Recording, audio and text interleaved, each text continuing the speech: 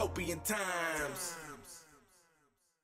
The first thing that I want to talk about is the Line 3 pipeline that is making some headlines recently. The first thing that I want to show us is a video from Democracy Now! For those of you who haven't kept up, this is just like a really brief explainer video, but it's really, really informative. Appeals Court has denied an appeal aimed at halting construction of the Enbridge Line 3 tar sands pipeline in northern Minnesota. In a 2-to-1 ruling, the court upheld Minnesota Public Utilities Commission's approval of the 340-mile-long pipeline. More than 700 people have been arrested since June in Indigenous-led protests against the pipeline. Indigenous lawyer Tara Hauska of the Ginu Collective condemned Tuesday's ruling.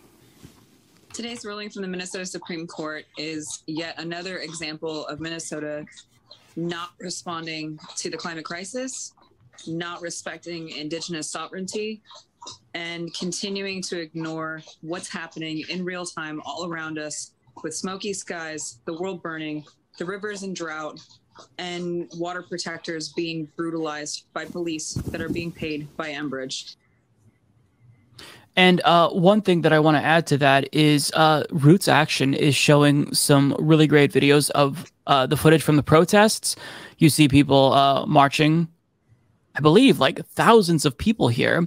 And now the situation has come to this where a lot of people, including many lawmakers, progressive lawmakers, are exerting pressure on the Biden administration to halt the construction of the Line 3 pipeline. This is also from Democracy Now! And I just want to read this real quick before I take it to the panel. So more than 24 Democratic lawmakers are calling on President Biden to halt construction on the Enbridge Line 3 pipeline in northern Minnesota until a thorough environmental review is undertaken. Meanwhile, Indigenous leaders Winona LaDuke and Tara Hauska met with UN Special Rapporteur, I haven't said that word out loud in like years, on human rights defenders last week to share the police violence suffered by water protectors at the Line 3 construction site.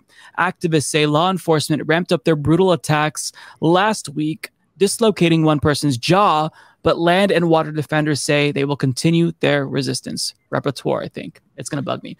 So basically, this feels like a repeat of history. A couple of years ago, towards the end of 2016, we saw the same thing with the Dakota Access Pipeline, where we had this private military/police force that was brutalizing protesters, literally sicking dogs on peaceful protesters.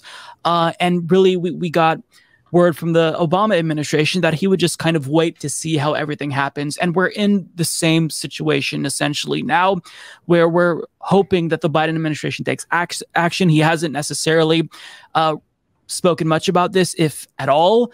And he's not really reacting to pressure. And it just feels a little bit surreal to still be talking about the construction of new pipelines in 2021 after the IPCC just told us that we're basically fucked when it comes to climate change.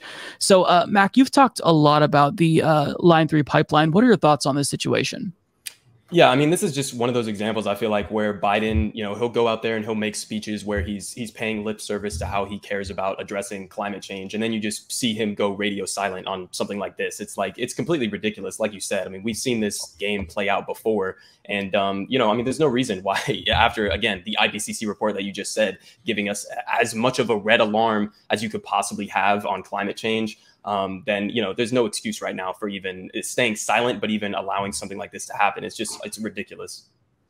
Yeah. And it's frustrating because, there's only, I think the article said it was like 40 lawmakers or so. But really, or 24 Democratic Party lawmakers. I mean, every single Democrat who purports to care about climate change, I mean, this should be their go-to issue. They should be exerting pressure on the Biden administration, because this is, again, like, not only is it egregious because of the lack of proper environmental review, but we're not respecting indigenous rights. I mean, we've seen throughout history, the United States government isn't honoring treaties with indigenous peoples. And it's just, it just feels like history is repeating itself. Dylan, what's your take on this? Generally, my take is that, first off, I would like to say that I support anybody engaging in direct action on the ground right now.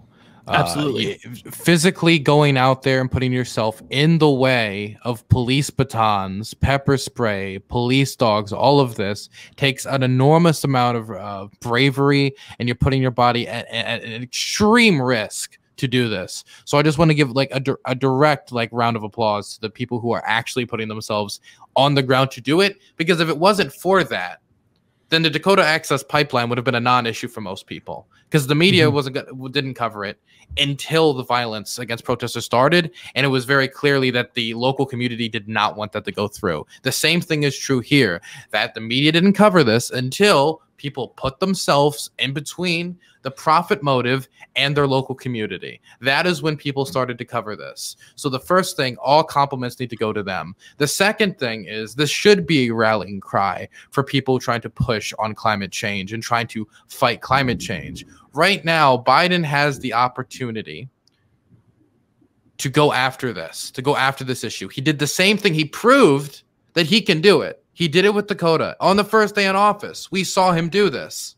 So it's not like he doesn't have the ability or he doesn't have the political leanings to do it. He has the ability to do it. So for me, I think it's merely a conversation of how are we going to pressure Democrats into doing this? Because the Republicans are a lost cause on this one. There's no way in hell we're going to get Republicans to be able to, number one, care about indigenous people's rights, the Republican Party, or about the environmental impacts that this could have.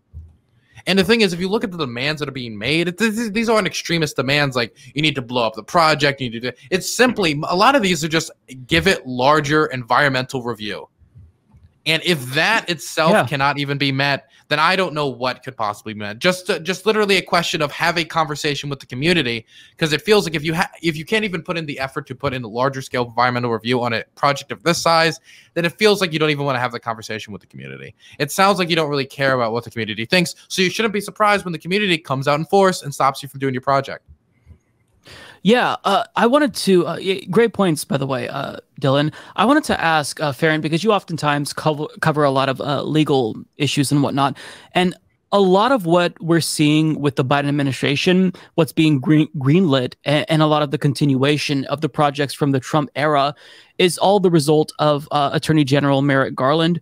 Do you know like who in the Biden administration is like pulling the strings here? Because it feels weird. When Biden came into office, I was giving him credit for canceling the Keystone XL pipeline, being to the left of the Canadian Prime Minister, Justin Trudeau. But now we see basically inaction on Line 3. And I just like, what do you think is the underlying motivations here for the Biden administration?